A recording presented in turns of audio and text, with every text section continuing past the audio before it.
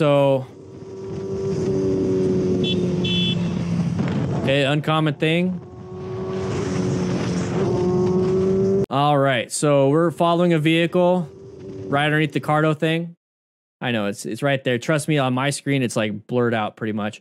We have this uncommon thing in a common situation, which is going to be that vehicle. Uncommon thing in a common situation, we can't see that vehicle, or we see that vehicle, it's off on the side, it's on the shoulder, it has an indicator.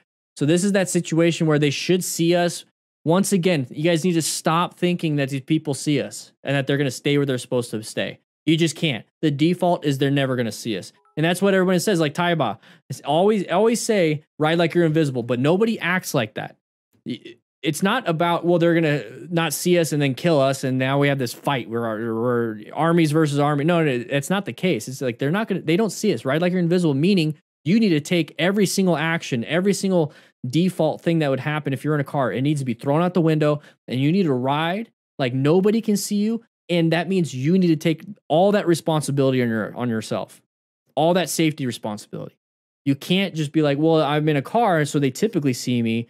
Well, now when I'm on a motorcycle, I'm invisible, so they should see me, but they don't. So if they don't, I'm going to hit a mirror.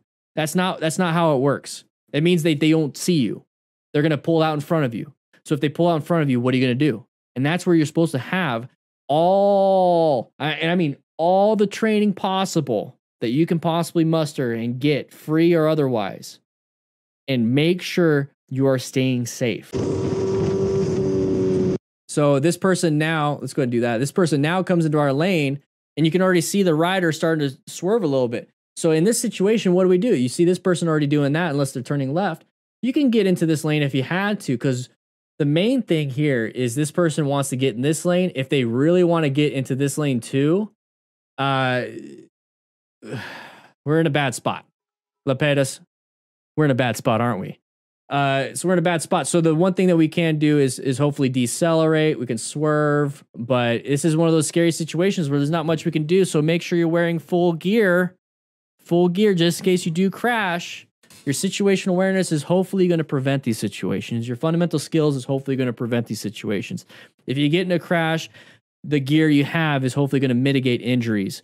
If you are in a group ride, or if you're by yourself, you know how to rescue yourself just in case you start having arterial bleed or having a problem with your leg and it's bleeding out, going crazy. You know what to do with the trauma kit and medical training. So now you have an extra safety step. The Smart Rider principles are going to be a layer of safety and safety and safety. Once we get to acquiring, utilizing personal protective equipment and rescuing other riders, we already crashed, so let's make it less severe. And then the rescuing is, let's make sure we don't die.